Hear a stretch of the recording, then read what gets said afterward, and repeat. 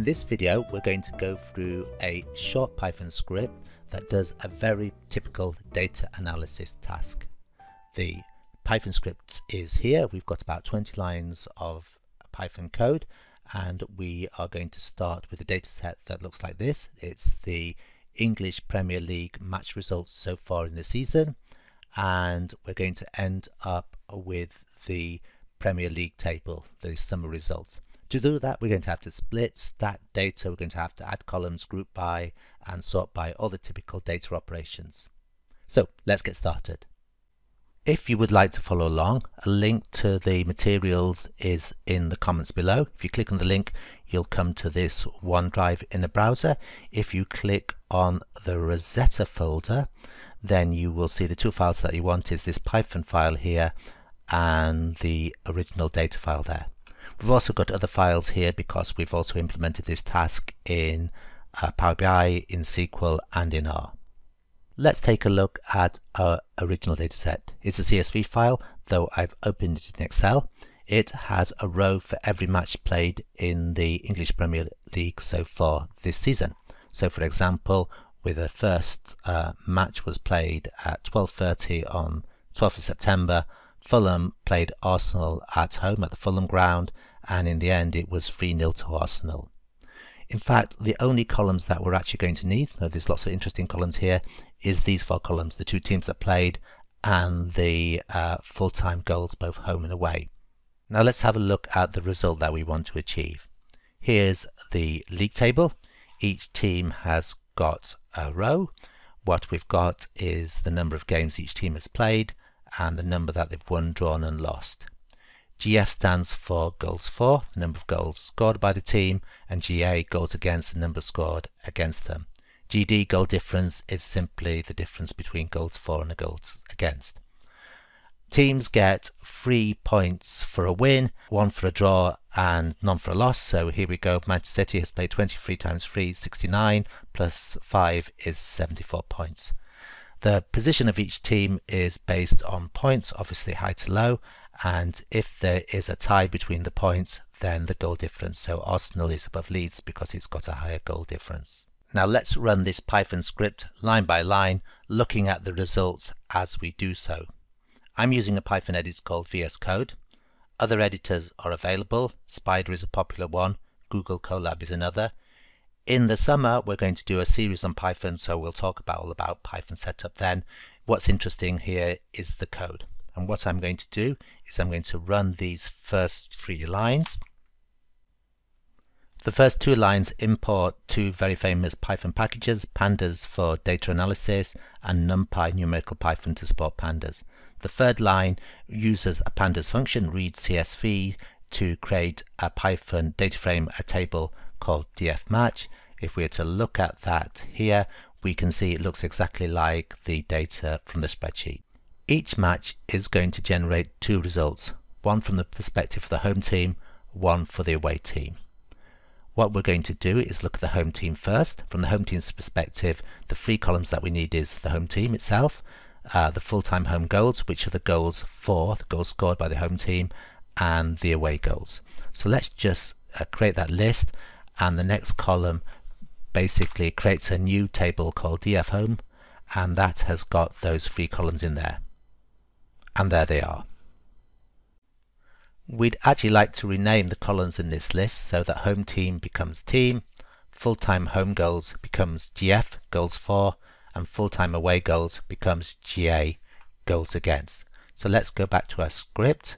What we've got here is a tuple with those called the result column list, and what I'm going to say here is that the columns of our new table are going to be renamed to that resultant column list. And so if we look at our home data again and we refresh it, we can see we've got these new names here. Now we're going to repeat exactly the same thing, but from the point of the away team. In that case, what we need is the away team column, and this time the full-time away goals are going to be the goals for, and the full-time home goals are going to be the goals against. So I'm just going to run that, and then we've got this new data frame df away. I'll just have a look at that down here, and we can see it's exactly the same column names, but this is from the away team point of view. Now we have these two data sets, home and away. Here they are. They've both got the same number of columns, in fact the same column names. So what we want to do is to stack them one on top of the other, and we're going to do that with this append method here, and that will give us something called df_all. If we want to have a look at that, we'll see basically it's got twice the number of rows, 616 rows, and it's got 2 rows for each match. The next thing to do is to add new columns to this data frame. I'm going to add columns for won, drawn and lost. I'm going to use the NumPy method where, and I'm going to say create a new column called won. That's going to be equal to 1, where the number of goals for is greater than the goals against, otherwise it's going to be 0. Similar logic for the new drawn and the new lost column. For the drawn, when goals for equals goals against, and a team loses when the goals for are less than the goals against. Let's select and then run those columns, and let's have a look at in our data viewer. Let's refresh, and we can see these 3 new columns there. And here we've got Fulham, our first one, 3 goals against, no goals for, so it didn't win, it didn't draw, it lost.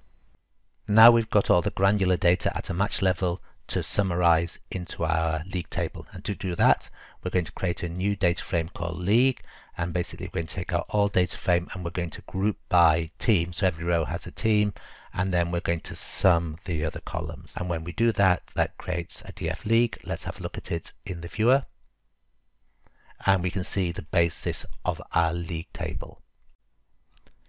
There's a few final things that we've got to do. We've got to add the played column, the points column, the goal difference column. We've got to order it in terms of points, and we've got to order the columns in the expected order. But before that, we've got one slightly technical thing to do. If we look at our data set, our league data set here, we'll see that it's got this index. It's made the team as an index. Have a look at this, it's more obvious, that's the index. And so what we're going to do is we're going to say reset the index, so that even though we've grouped by team, it looks a bit more like a normal column. Now it's got an index here. There we go. We can see now it's the team is a proper column. Now let's add 3 columns, played, points and GD, goal difference, based on the highlighted code here. The played is simply the count of the won, the drawn, the lost. Since these values are 1, if it's 1, 0 otherwise, we can simply sum up the won, drawn and lost columns to get the played. The points, the team gets 3 points for a won, 1 point for a draw and 0 points for a loss. So that's the calculation there. And finally the goal difference is very simply the difference between the goal for and the goal against. And let's look at our league table. Once I refresh it, we can see the played, the points and the goal difference columns there. Now the rows are at the moment in alphabetical order. Good news if you're an Arsenal fan, otherwise perhaps not. What we need to do is order our rows in order of points, highest to lowest, and if there's a tie in the points, by goal difference, highest to lowest. The way that we do that, if we come to our code here, we're going to sort the values again by points and goal difference. Ascending equals false means high to low. So we'll just run that, and we will look at our league table and refresh it, and that's looking a lot better. We can see Manchester City at the top, and if we have a look at Arsenal and Leeds, they're both on 45 points, but Arsenal is higher up because it's got a higher goal difference. Now that we've got our league data frame in the order that we want it, we can add a new column called position, which is basically 1 for the top team, 20 for the bottom team. And we do it with this highlighted status there. Let's just decompose it into its bits first of all. We'll have a look at this. First of all, I'll just highlight len df league, and that gives us the length of the data frame. It's 20 rows. Arrange is a NumPy method which will give us a sequence starting at 0 of 20 values, because that's the length of df league. There we go, not 19. In fact, we actually want 1 to 20 rather than not 19, so I'm just going to add 1 to that, and there's the array.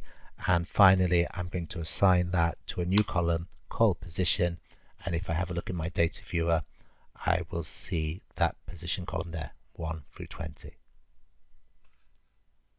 So we've got our data set, but our columns are in a bit of a strange order, not the order that we'd expect to see if we looked at a league table.